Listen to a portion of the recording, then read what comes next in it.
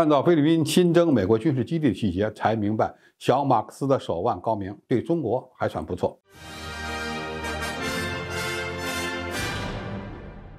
观众朋友，大家好，我是付前少。近日，菲律宾宣布再向美军开放4个军事基地，这意味着美军在菲律宾的军事基地将增加到9个。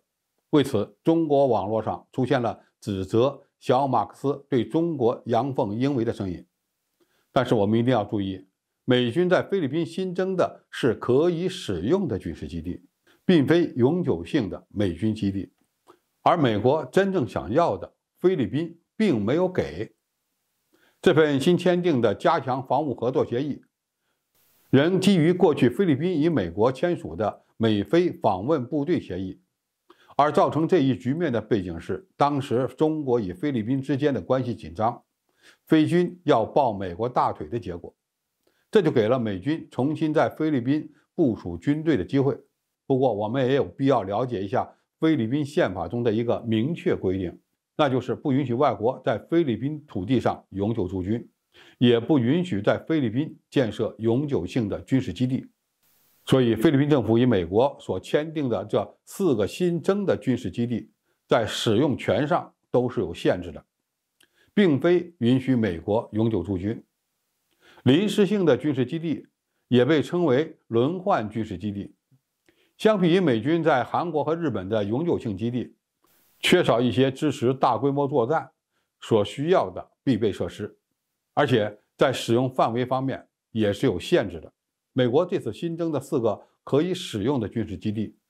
设在吕宋岛等地，距离中国的台湾岛比较近，其意图相当明显。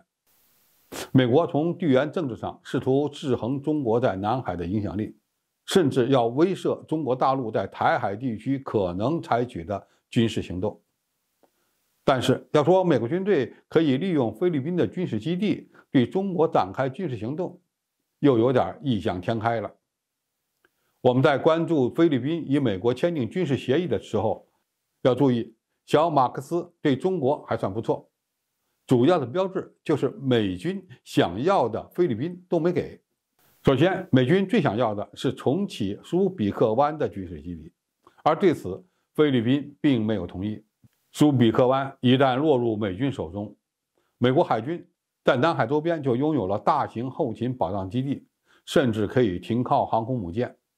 所以，是否将苏比克湾提供给美国才是最为关键的。这说明菲律宾政府并不想偏袒美国，挑衅中国。其次，菲律宾不允许美国的军用飞行器，特别是战斗机和战略轰炸机进出菲律宾的军事基地。美国想要干涉台海事务，或者在南海进行军事活动，其军机和军舰往往都来自于日本和关岛等基地，距离是比较远的。小马克思政府严格限制美军作战飞机使用菲律宾的军事基地，说明菲方还是想避免刺激中国。第三，菲律宾是否会允许美国在其本土部署陆基中程导弹，也是大家非常关注的。我们都知道，中国的东风快递和其他的陆基中程导弹在与美国发生常规军事冲突时拥有非对称优势，所以美国军队一直想在第一岛链部署陆基中程导弹。这种武器是对中国进行快速反应的手段，也是美国构建亚太综合威慑战略的关键。从此次美菲签订的协议情况来看，菲律宾并未允许美军在其领土上部署陆基中程导弹。对于这件事，我们目前更需要关注的是日本。总之，到目前为止，美国在菲律宾增加的军事基地都属于轮换性的军事基地，其实是一种多方都可以接受的结果。对美国而言，似乎达成了对中国进行威慑的战略意图；对于菲律宾而言，既抱了美国大腿，又没有过度挑衅中国。对中国而言，菲律宾在最敏感的问题上没有让步，也是可以接受的。中国与菲律宾的关系非常微妙，双方如果关系恶化，那对美国是最有利的。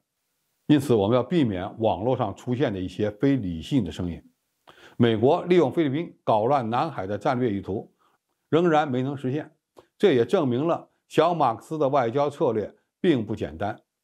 总体上而言，对中国还算不错。好，今天的评述就到这里，谢谢大家收看，我们下期再见。